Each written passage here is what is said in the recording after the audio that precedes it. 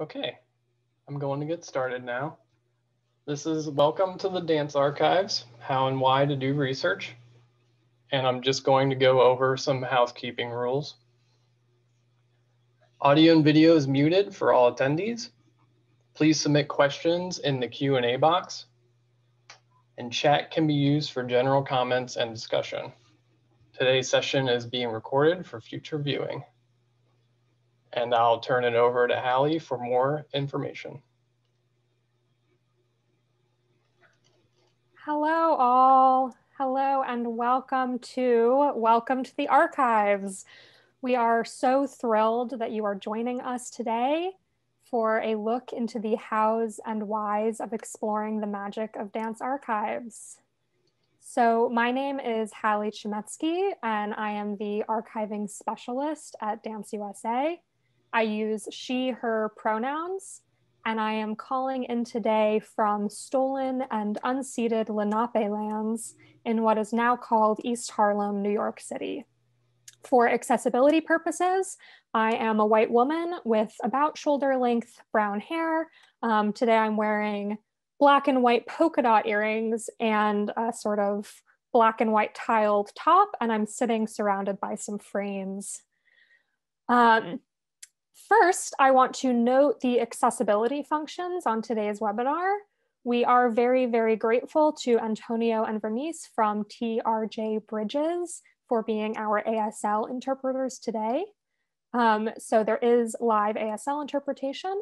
The interpreters will change out every 15 minutes. So we will have a brief pause in conversation at those points, just so you know. Big thank you also to Tess from White Coat Captioning for providing live closed captions today. You can turn the closed captions on and off by clicking closed caption at the bottom of your screen and selecting show/hide subtitle or view full transcript. As another option for viewing captions, you can copy and paste the link that is going to be in the chat into your web browser. This will allow you to make the text larger, personalize text size and color and fit your needs that way. So I'm going to post captions about all of that into the chat. There is a link in there if you would like to make use of that. Next, I want to acknowledge that all of the speakers today sit on occupied and unceded lands. And as we go through, each speaker will acknowledge original inhabitants of the land where we reside. As I said, I am on the land of Lenape-Hoking.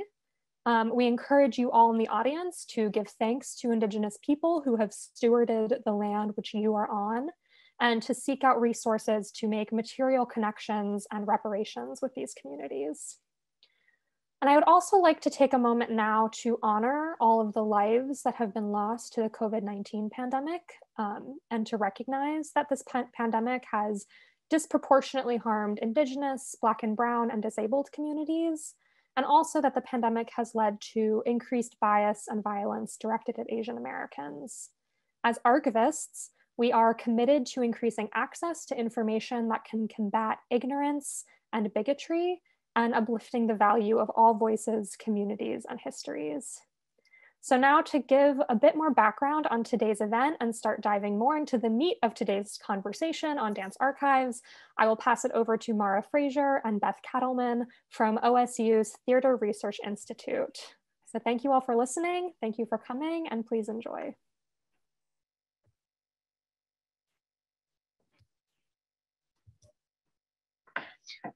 Thank you, Hallie.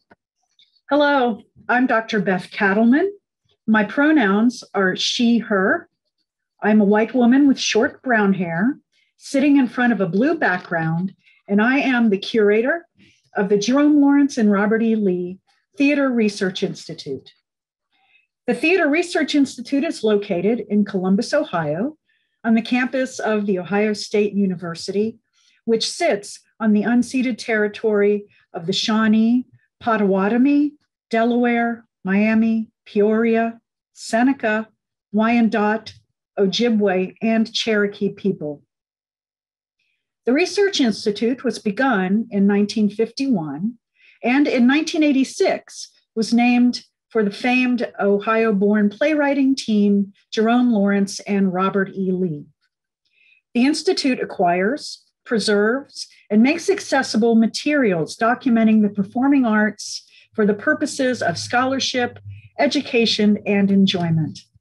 I'm delighted to welcome you today to this webinar entitled Welcome to the Dance Archives, How and Why to Do Research. And in just a moment, you will be hearing from some terrific dancers and researchers who have used their archives to support their work. But first, I'd like to introduce my colleague, our curator of dance, Mara Fraser, who will tell you a little bit about our dance collections. Thank you, Beth. My name is Mara Fraser. I am a white woman with long brown hair sitting in an office with a dresser and a frame and some objects on it behind me. My pronouns are she, her. I'm sitting on the same land that Dr. Cattleman mentioned in what is known now as Columbus, Ohio. As a dancer and performer by training, I did not realize early on that I would fall in love with the relationship between movement and its traces, whether that is in the form of verbal language, graphic notation, recordings, and then through that passion, really fall in love with dance archives. It is only through being welcomed by mentors in dance writing, in dance notation, and in curatorial practice, namely Dr. Cattleman and Nina Couch, who preceded me in curating the dance and movement collections at Ohio State, that I really even came to work in archives at all, something that I'm really grateful for. And through that, I grew to understand archives as a rich source of information, inspiration, and service. So I am just really happy that now in the permanent position of curator of dance, I have this mission to work with these collections. My mission is to build the collections, to preserve them, to activate materials, and to share what is here with people. And really to build connections across the field and throughout the region. The collections at Ohio State in dance and movement are vast and really fascinating. We have the papers here of choreographers, for example, just some highlights: Baby Miller, Twyla Tharp. We have the Marcia Siegel papers and the Marcel Marceau American collection, the Dance Notation Bureau collection, and the Charles M. McCahey collection of exotic dance from burlesque to clubs, just to name a few of the really exciting collections that we have here. We maintain ties to the vibrant Department of Dance at Ohio State, supporting researchers, undergraduate students, and anyone really in dance who wants to interact with our archives. We are open, TRI is open for research during the pandemic. We have modified hours, and we have been working really hard to provide digital copies of our materials as much as is possible. To browse our collections or to learn more about TRI, please visit our website at library.osu.edu/TRI, and we'll place that in the chat for you. Or you can contact Dr. Cattleman or me directly, and we'll put those emails in the chat. Archives of performance are so exciting because they are living entities. What I love about archives of performance is that they move and change as artists come and activate them. And I'm excited to get to share that with you today. This event is a really special opportunity for us at TRI to collaborate with Dance USA. And we're also really excited to be able to, I'm excited to be able to learn from the Chicago Dance History Project and OSU alum, Jenai Cutcher, and from the Jerome Robbins Dance Division at the New York Public Library, and from our really awesome panelists that we have. So I want to jump right into the event. I want you to get to meet these amazing people that are here. So I will turn this over now to Imogen Smith. Thank you, Mara. And thank you to Ohio State University for hosting this webinar. We are honored and excited to be collaborating with the Theater Research Institute. And welcome, I want to thank all of you for joining us and listening today. I'm Imogen Smith. I am the Director of Archiving and Preservation at Dance USA. I use the pronouns she and her, and I am joining you today from the unceded lands of the Munsee, Lenape, and Canarsie peoples in Queens, New York. I am a white woman with long brown hair. I'm wearing a black sweater with a blue scarf, and I'm sitting in front of a bookcase with a leafy green plant on it. Dance USA is the national service organization for professional dance. We support the field throughout the nation. And the mission of the Archiving and Preservation Department is to help the dance field preserve and share its legacy by offering services, resources, and education to artists and organizations. We host a network for dance archivists and anyone else among our members who's interested in getting together and talking about dance archives and preservation. And we work to promote and amplify the importance of dance archives of all kinds. In this workshop, we want to elevate the diversity of collections that are found in dance archives and the many different ways that they can be used, not only to support scholarly books and articles, but for the creation of new works like films, installations, and performances.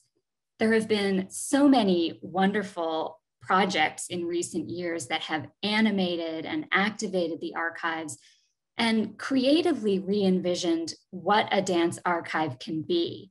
So we're really thrilled to be sharing a few of those projects with you today. We also know that archives and libraries can sometimes seem opaque or hard to approach. They can sometimes seem like gatekeepers that exist to restrict access to materials. If there is one thing that I would hope you would take away from this webinar, it is how much archives want people to use their collections and that they are here to serve you and to help you find what you need. Yes, archives do have certain rules and protocols that are there to protect their collections, but they will usually do whatever they can to accommodate you. And above all, archivists really love to help people do research and get access to information. So you should never hesitate to contact them, speak with them, and ask for what you need. I want to briefly share with you a new resource, the Guide to Archival Dance Research, which is free and available on Dance USA's website, and that answers some questions you might have about getting started with archival research. We will also drop the link to this in the chat. Knowing something about how to search and how archives and libraries organize their collections, which can sometimes seem arcane, can help you save a lot of time and avoid frustration in your research.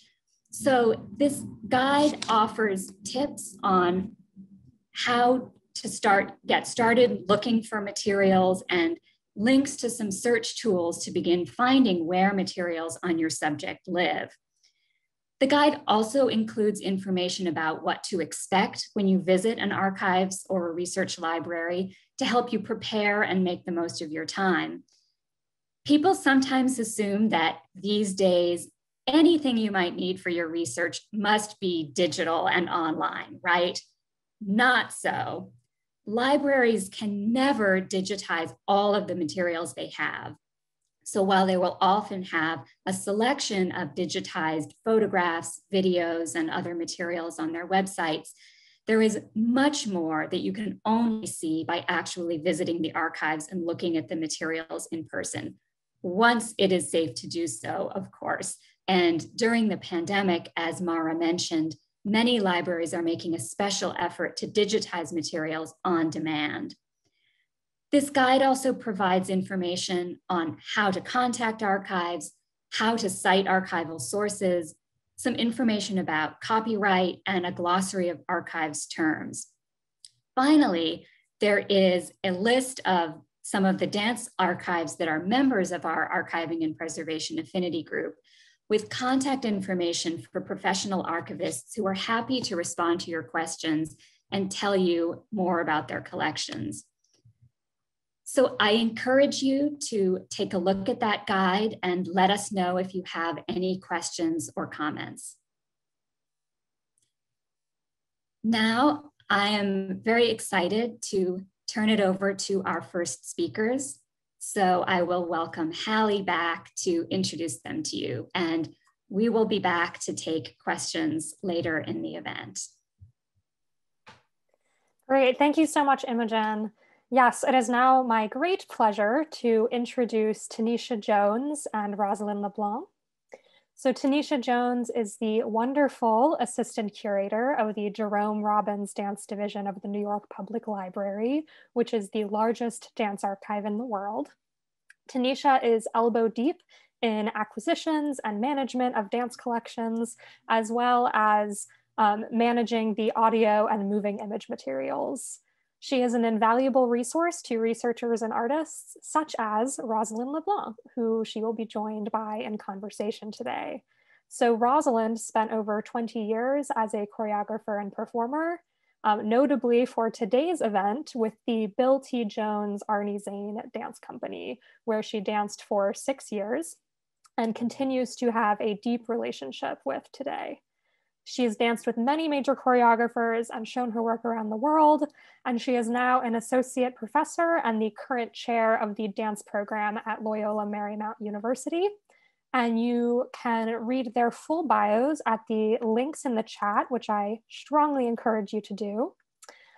Today, we are going to hear them discuss the artistic and research journey at the New York Public Library, which led to the creation of Rosalynde's new documentary film, Can You Bring It? Bill T. Jones and D-Man in the Waters, which traces the history and legacy of one of the most important works of art to come out of the age of AIDS. So with that, I will happily hand it over to you two, and please take it away. Thank you so much, Hallie. My name is Tanisha Jones. I use the pronoun she, her, and I am calling in today from the unceded lands of the Munsee Lenape-Hoking on the Upper West Side of Manhattan, New York City. I'm an African-American woman with shoulder-length black hair, wearing a white blouse and kente cloth hoop earrings, and I'm sitting in a room with 2 bookcases behind me with Christmas lights strung on them. Hello, thank you, Tanisha, and thank you, Hallie. My name is Rosalynde LeBlanc, and I use the pronouns she, her. I am currently on the Tongva lands in Southern California, and I am in my son's, my 13-year-old son's bedroom, which he has graciously allowed to become my office during COVID. I am an African-American woman with short curly hair, and I am wearing a blue polka dotted blouse and a necklace with a mini broken glass ceiling that a friend gave me. And I'm very happy to be here today. Well, before I begin my discussion with Roz, I just want to thank Dance USA and the Ohio State University for this opportunity to speak today. I'm really excited about this, so thank you very much. And Roz, let's get into it. I've been really looking for having this dialogue for quite a while. You know, I had the pleasure of working with you and your production team as you did the in-depth archival research on your recently released documentary, Can You Bring It? Bill T. Jones and D-Man in the Waters. And the first question I have for you is, when was it apparent to you that you really needed to mine the archives to do the work you needed to do to create your film? Well, you know, that was apparent, I think, from the beginning. So I conceived of the idea of doing the film in 2012 when I was restaging D-Man in the Waters Part 1 at the University of Minnesota. And it became clear that I needed to contextualize the piece more fully because the students had very little understanding they had heard of the AIDS crisis and they knew the surface of it, but very little understanding of the dynamics and the confluence of very, very, I would say, almost opposing ideas and energies and experiences during AIDS. And so I wanted to contextualize that. And I, having done the piece, had a certain amount of knowledge and of course knew Bill T. Jones and knew the stories and knew the original cast. But I realized that I needed the archives. I needed the library. I needed all of I needed to find the dates. I needed to find the locations. I needed to find that intricacy and detail, factual detail.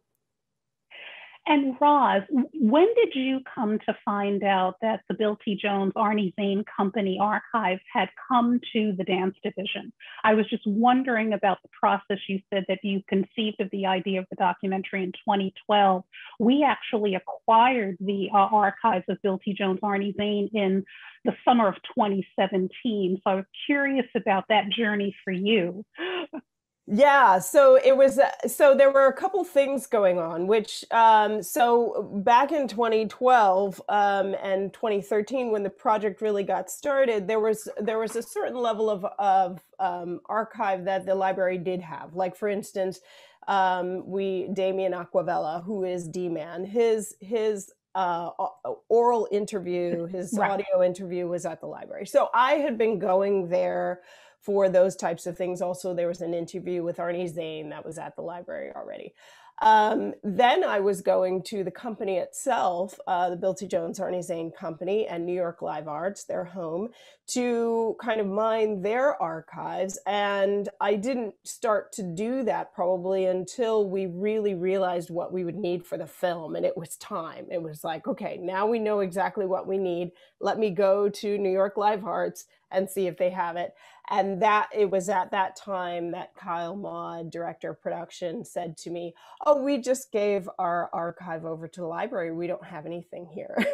And it was just kind of a panic moment of like, okay, can we get it at the library? Or did you just send it? Or what, is it being digitized? What's going on? So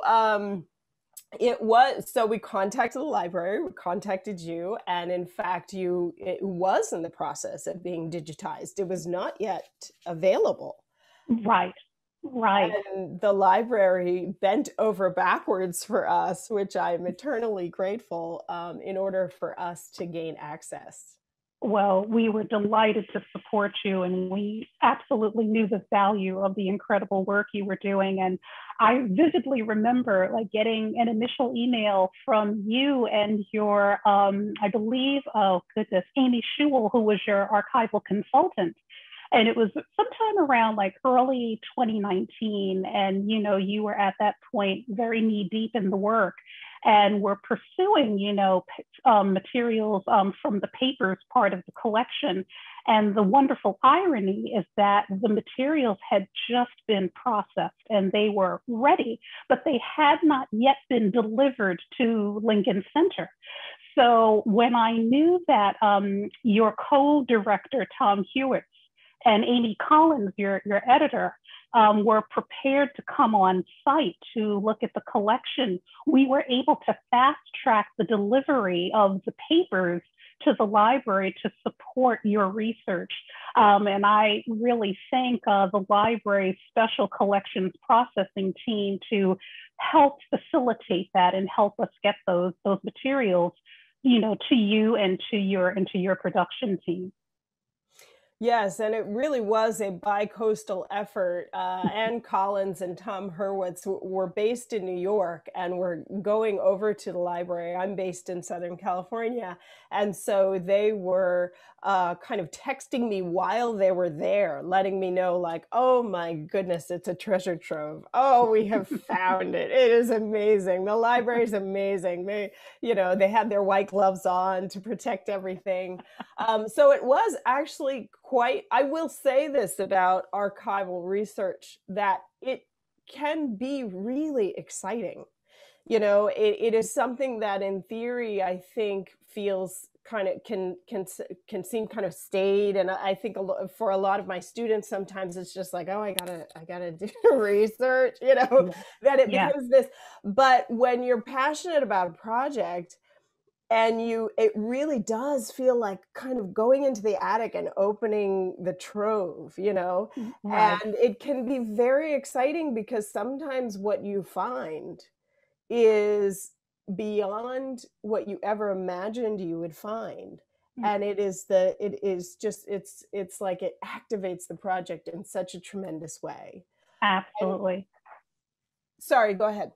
No, Rob, I was just going to piggyback on what you were saying about,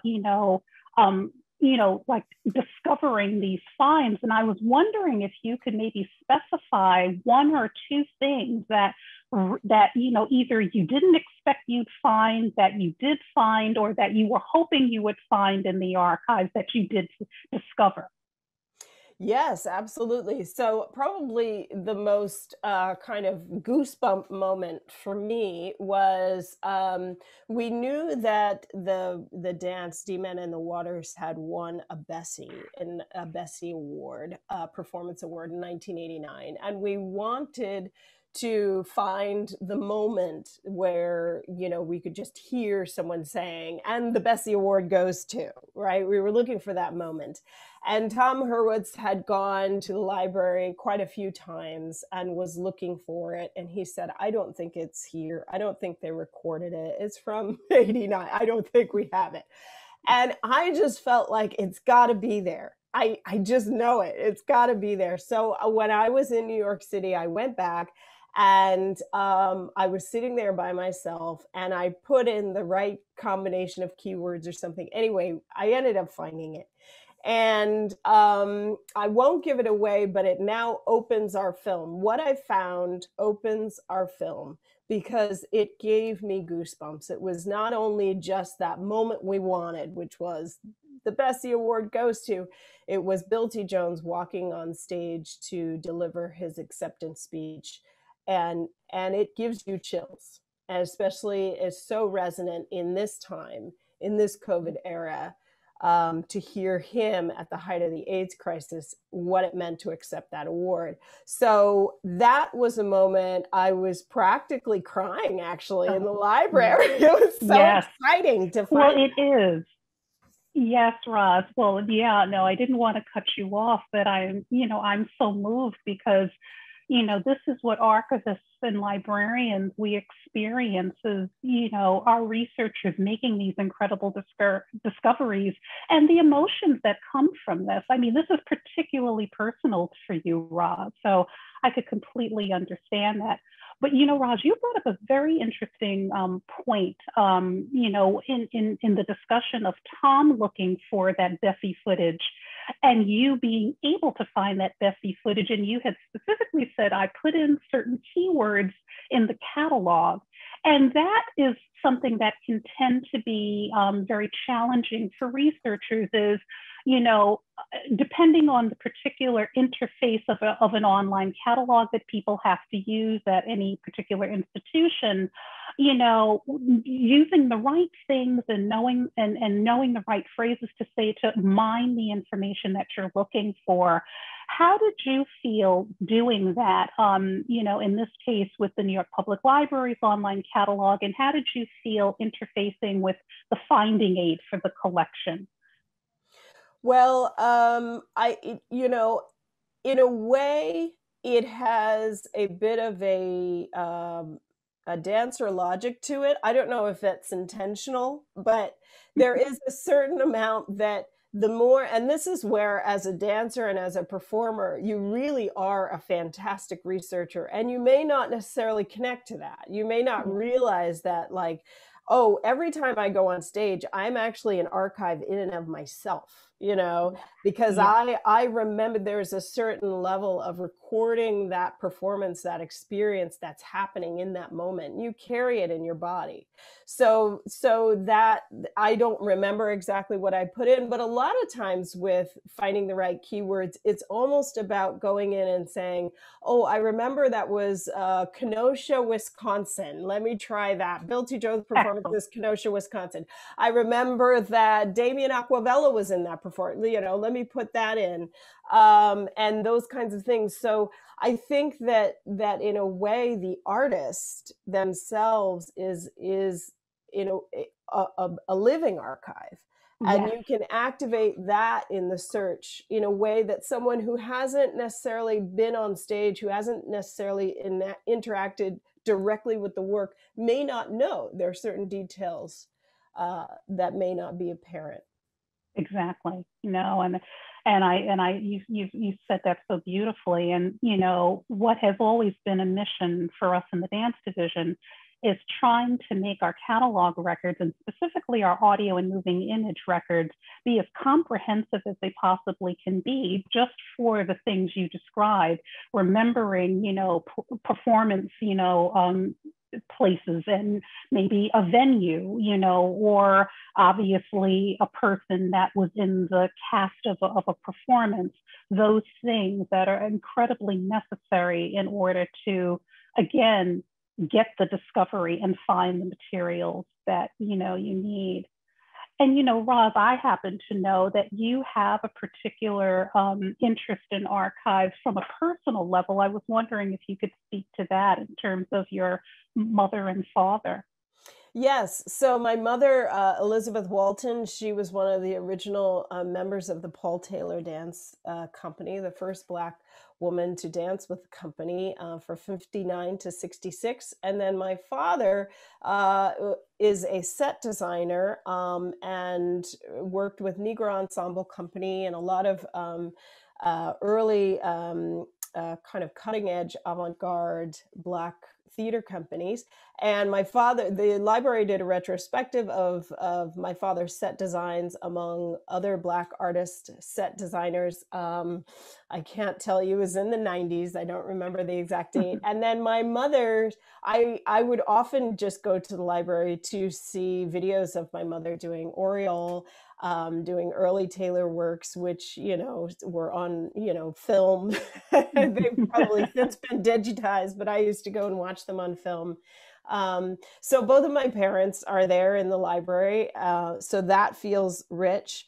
And I will also just like to add that one of the things about, you know, archives also in a way are these tiered or concentric circle type. It's a very concentric activity in a way. So in other words, there's the person, and then there's the artifact. And a lot of times going straight to the artifact is something that is difficult because the artifact doesn't interact. And so to go to the person first and then to the artifact, you know, whether that person is the librarian, another artist who may have worked, a dancer, who is that person that can help usher me into the artifact and give me some of those keywords that I may not. That's right. That's exactly right. Because, you know, yes, to your point, if it was something that you ultimately felt like you were having difficulty finding, we are here as your resource to help you find that. So that's absolutely right. And, you know, Roz, I thought maybe if we had a little time, if we could also talk about the process that you went through to actually get the things you needed for the documentary, the clearing of copyrights and things like that through the library, and that process and how you felt about that transaction. Yeah, well, that process is very daunting, and rightfully so, because these are, you know, these archives need to be protected, and copyright. I'm a strong believer in respecting copyright. Yes, it's daunting. I think that permission. I mean, it is really about asking permission and making sure that you credit properly, you ask certain permissions, and there often is a couple rounds of permissions. We went through quite a few things where BAM may have, let's say, Brooklyn Academy of Music may have shot the footage of Bill, but Bill owns that footage, it being his image, but also so does BAM. So there are these levels of permission that you just simply have to go through. I mean, there's no way around it. But I do feel, I mean, you and your team at New York Public Library were heroic, not just in giving us access to the archives prematurely, before it was actually released, helping us mine them, but then also letting us know these are the tiers of permission that will be needed. And so, good luck and come back to us when you have it. But even just knowing, just the information to know who we needed to ask. And a lot of times that, that can feel like, ooh, I don't know if I'm going to get permission, but most of the time people do want to give permission. They want it out there. Yes, that's right. That's right, Bob. Hallie, how are we doing? You are doing wonderfully. I am very regretfully popping in to thank you so much for speaking with us. And it's so wonderful to hear you both speak. I could listen to you talk all day. And just so everybody in the audience does not fear, this is not the last you will see of Tanisha and Roz today. They will be back at the very end for a Q&A with all of the speakers. So please do throughout drop any questions for anybody, any of the speakers today, whether it's Mara, Imogen, Roz, Tanisha, or the next exciting speakers we'll see, into the Q&A. Thank you, Tanisha and Roz, and we will see you in a few minutes. Great, thank you. Thank you. Great, so it is now my pleasure to welcome Jenai Cutcher and Matthias Kodat. Hello, both of you. Jenai is the founding executive and artistic director of the wonderful Chicago Dance History Project, or CDHP, which is a digital archive of original and collected research on the rich history of dance in Chicago. Jenai is a remarkable tap dancer and has danced with world-renowned tap artists, as well as presented her own work around the country. And she is a true multi-hyphenate. She writes and publishes on dance, has made her own feature-length documentary film, and we are very grateful to have her here today. And she will be joined in conversation today by Matthias Kodat, who is an interdisciplinary artist and poet. He moves in his work between dance performance, text, and print media, has published poems in multiple publications and collections, and is a current company member with Ballez. Again, their full bios will be available to you in the chat. Today, we have the pleasure of hearing them speak about Too Beautiful to Be Named, which was an installation project of new artworks and archival materials and a live memory sharing event, which animated the archives of Moming, a dance center for training and avant-garde performance in Chicago. So thank you both so much for being here, and I will happily hand the mic over to you now. Thanks, Hallie. Hey, Matthias. I think I'll kick things off really quickly here before we get to a show and tell from Matthias. But thanks everyone for being here. Thanks to Dance USA and the Ohio State University for hosting this. As Hallie said, I'm Jenai. I'm the director of CDHP. I'll answer to whatever pronouns you want to use. I am a Caucasian woman sitting in a living room in Chicago, and I just found my pen in my pulled back hair. CDHP acknowledges that Chicago is the unceded homeland of many tribal nations, including the Council of the Three Fires, the Miami, and the Menominee, and we respect the indigenous people of Chicago and their contributions to our cultural life. I'd like to give you just a little context about CDHP before Matthias does the show and tell. Because we're a little new and different, CDHP, as Hallie said, is a digital archive. It's an independent 501c3, and we formed in 2015, basically because we noticed, lack of broad awareness of the city's dance history and really no comprehensive means for disseminating that information. So we're not just simply accumulating an archive, but we're creating one from original research ourselves. My background is as an artist and a tap dancer who's always done humanities-based research to inform my practice.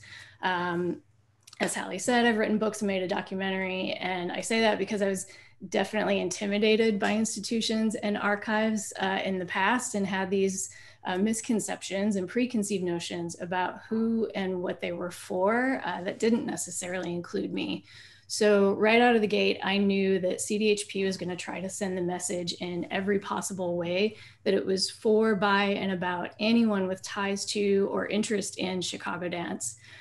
So, building the archive and the organization simultaneously resembled the early stages of every research project, really, following unexpected leads down rabbit holes, noodling around in a studio and seeing what sticks, figuring out what to say with the materials we gather. And that MO has worked for us so far. In 6 years, 230 individuals are now represented in our original collections of oral history interviews and public events. And we have 47 collections of over 60,000 files of dance-related artifacts.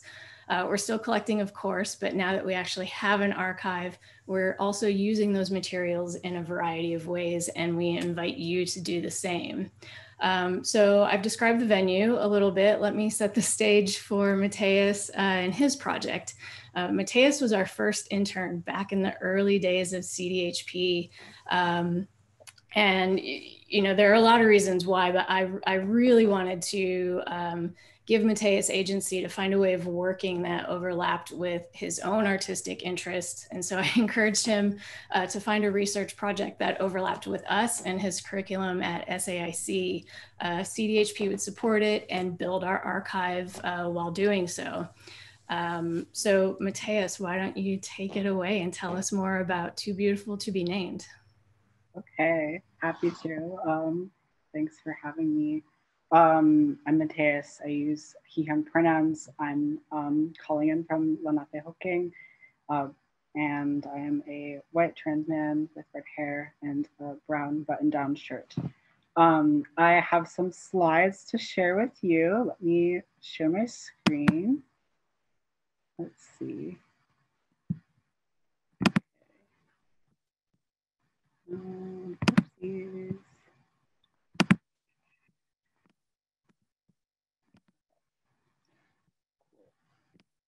So, Too Beautiful to Be Named came to be because I stumbled across a few items from the Moming collection at the Newberry, which is a public research library in Chicago. And I had never heard of Moming before that point, despite the fact that it had served as a hub for experimental dance and performance in Chicago for almost 30 years. So I ended up deciding to do something with these archives, which were actually similar to Rosa's situation. They were unprocessed at the time. So Jenai and I were actually the first people to go through these things. They were still sort of, everything was haphazardly crammed into these file boxes as they had been received, like so, oops, as you can see.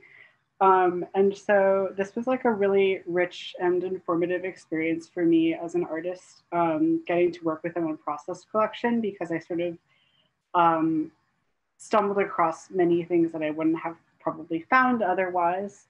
And one of the great things about working with a community-based institution like CDHP is that it sort of afforded me that access, which was really important to the way this project generated artistically. So I really saw myself reflected in all of these materials.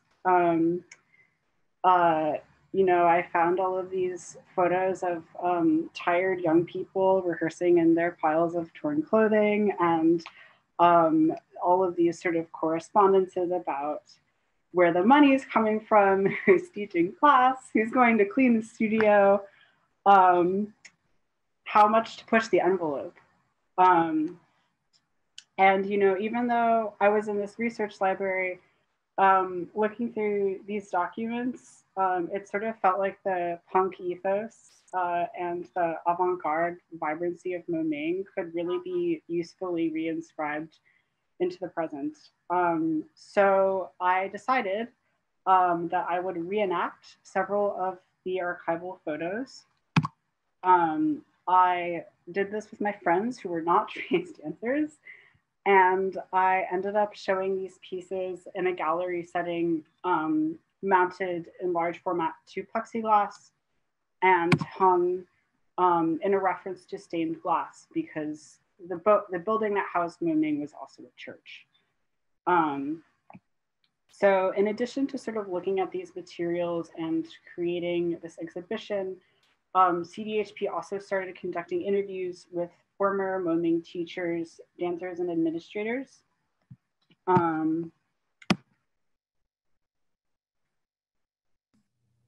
So this painted kind of like an even more vibrant picture of this moment in Chicago dance history for me. People just had such great stories. One that I particularly love was that most of the folks that we talked to shared some anecdote about this building being haunted. And they all had sort of these similar experiences with the ghost in the building, and they would often point to that apparition as sort of like a metaphor for the energy of the time and the kind of work that was being produced and the kind of commitment to the space. That was really cool. I got so much perspective on what it was like being a dancer in Chicago in this moment. The ways in which people were trying to make boundary breaking work as the AIDS crisis decimated the arts community and as public funding totally shriveled up. The story of Mo-Ming is also sort of the story of those two things. Let's see.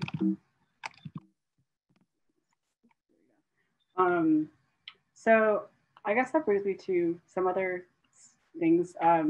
Many of the people that we talked to in CDHP were no longer actively involved in dance. And in initiating these conversations, I kind of felt like CDHP was uncovering a facet of dance history that was really impactful to me and feels really prescient now. It makes me think that dance history isn't just ephemeral because it's of the moment and an unrepeatable experience, but also because we live in a country that is constantly foreclosing on dancers' ability to maintain the conditions under which they can make work. Losing access to space, losing access to material support, all of these things. These are things that we're encountering now, especially in the aftermath of the pandemic. And these are also things that I learned a lot about doing this research. For example, the building that housed Mo-Ming is now luxury condos, right? We've heard this story before. And so in having these conversations and in looking at these archives, I really came to appreciate how the past offers solutions for like our present conditions. And it was really reassuring to see and talk to folks who had experienced these same circumstances 30 years prior, but had figured it out and continued to make work.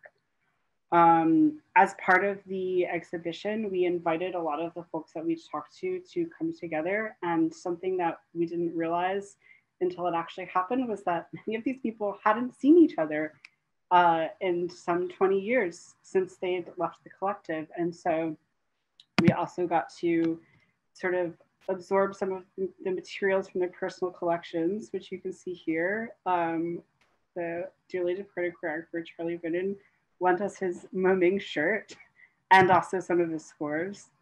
So that was a really generous aspect of that. And then they also kind of had like a impromptu conversations, sort of sharing memories about what this space meant to them, which was really beautiful to witness. And yeah, that's pretty much a brief summary for now. I will add too that it was actually not an impromptu conversation. That was always sort of planned. We had the camera there, and this project and CDHP overall, the nature of it is incredibly generative. So, you know, we were doing a lot of things with archives at once. Matthias was mining the archives of the Newberry Library, creating original material. And we were also expanding upon our archives by inviting these folks to, you know, participate in a memory sharing session that was recorded as part of our oral history collection. Mm-hmm. Yeah, totally. Yeah. So, you know, what, Matthias, correct me if I'm wrong, but some of the things we found, you know, like, I guess surprisingly, in a way, like working with archives was actually highly collaborative. You know, wasn't simply a collaboration between the two of us, but, you know, with all of the folks that Matthias has mentioned who, you know, lived this history. And again, that's the point of CDHP, to provide a platform for folks to tell their own histories in their own words. But so, you know, I think about experiences with other archives perhaps, and there's just like even physically kind of step after step after step, you know, there's all these layers of distance between you and an object, and it's harder to sort of remember the humanity around the archives. But with us, I mean, we just plunk ourselves right down in the middle of all of these people, and hopefully through the digital archive, you know, we can recreate that experience for everyone else as best as possible. You know, it's a shame that everyone couldn't have been with us at that exhibition opening and in that gallery sharing that space, but hopefully we can do the next best thing with the recordings and with the materials. Yeah, I also like that sort of makes me think of another point that you sort of touched on earlier, which is that both CDHP was very young when this happened. I think literally a year old. I was also very young. I was around 22. And so the generosity that we encountered in this process was just incredible. People were so willing to share not just their stories, but their literal like personal archives. And I think that just kind of like really reinforces the point that's been made throughout this webinar, which is that people want to have these conversations and they want to make things accessible, and it really is possible to do this kind of work. And they want to make personal connections too. And I think that was the other thing that sort of surprised me, especially with this project, at how personal it became in a lot of ways, and parallel, right? Like it sort of paralleled your place in your artistic explorations. As you said, CDHP was young. We were shaping an archive and an organization at the same time. And this job, you know, I've done things like this in the past, but that was new too. So I was also shaping this role. And, you know, Mo Ming was a huge inspiration in that, just kind of hearing about how this ragtag group of serious artists got together and figured out a way to make something that didn't exist before. You know, and that's sort of what we were doing. So it was a really pleasant surprise. And I think it actually informed, we've talked about this, the way we presented the materials too, to kind of just embody the, you know, shades of the punk aesthetic that we found in the Mo Ming Collective. Proudly. Yeah. Yeah, definitely. Well, hi, Maura. Hi, this is just amazing. I really loved the slideshow, and I want to thank you both for taking us through just the briefest introduction to Matthias's work, to CDHP. It's really inspiring. We have a few questions that I would love to get to, and I think if all the panelists would like to start their videos, there are some questions that different people can address. First of all, I'll do the first one. Does the library help people with the task to get people permission to use materials? And I think that there may be several different answers for this. So, Tanisha, would you like to start? Sure, Mara.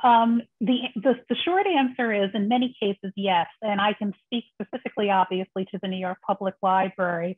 We happen to have a permissions office within the library where requests for materials, if you want them for publication purposes, can be sent to. And through the permissions office, they work with the library's Copyright and Information Policy Office to identify the rights holders that you would need to clear in order to get the copy that you need for your purpose. So in our case, we can definitely aid you in getting identified copyright holders that you would need to reach out to obtain permission for use. Thank you. And I'll echo that and say that OSU Libraries has a similar office. I will put the website for that in the chat. And so while the ultimate responsibility for how you use the materials rests on the researchers, there are a lot of resources to help you, and that is available to anyone using the library. Jenai, I don't know if you have a different answer for this or how it works at CDHP? Case by case basis, I suppose. But it's really person to person, and basically it's me and, you know, if we have agreements with different donors of all of our different collections. So it's, you know, case by case basis, honestly. But the good news is that for the most part, I mean, you know, people want to share their work. They want it out there. It's the whole proverbial tree falling in an empty forest kind of thing.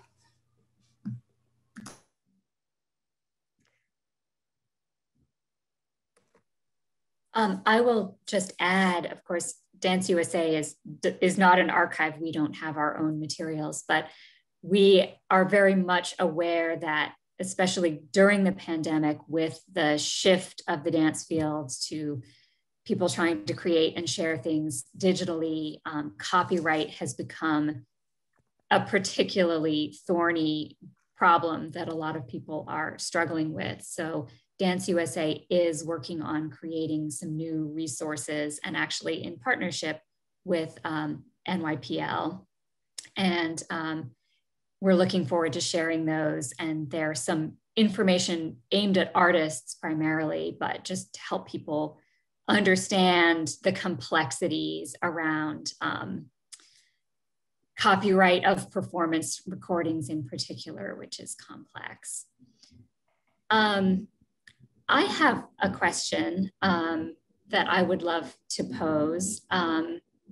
This has sort of came up in a couple of ways in both of the conversations. I know, Roz, you spoke to this really beautifully, and I think Matthias as well, but this sort of idea about the embodied archive. And to me, what makes dance archives so interesting and complicated is the fact that dance itself as a live embodied art form, in a sense, can't be in the archive, but there are all of these other ways that we can capture it. So I'd just love to hear any of you speak a little more. I know there have been a lot of really interesting projects, I feel like, in recent years, trying to sort of, how can we bring the embodied, the ephemeral, the personal, the body to body, how can we bring that into the archive, or how can that become part of the archiving process? So if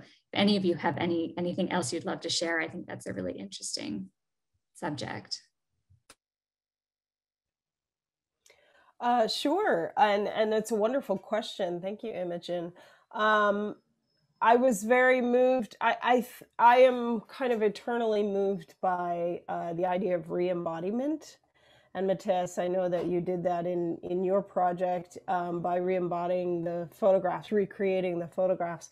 And I think that there is something about assuming the posture, the choreography, the movement, the carriage of the body of another life, another time, another person, that allows you to understand the experience in a different way, to understand the the lived reality in a different way. I once had a group of, it was actually the part of the LMU Board of Trustees, re-embody the photograph from the Lorraine Motel after Martin Luther King was shot, the famous photograph of people pointing, and just had them embody it, embody this archive, this fixed photograph. And how does that feel? How does that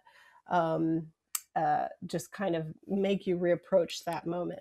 So Matthias, I'm curious what your experiences was like being back in those images.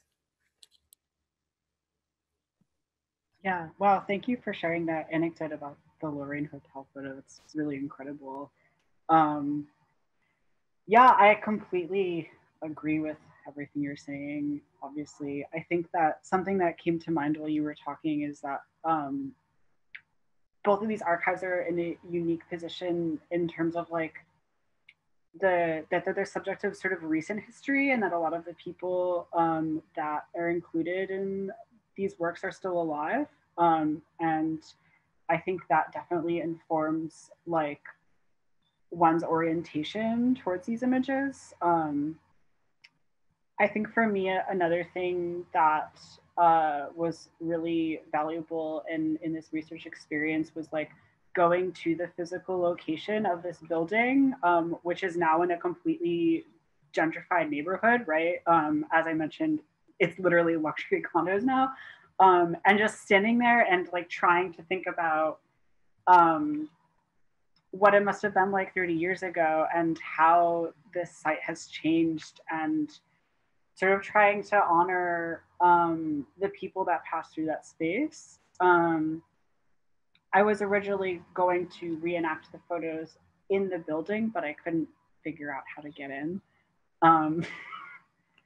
So yeah, that felt like relevant to me as well. And also the opportunity to have conversations with the people who were in these photographs was really crucial, and definitely changed my relationship to the archive.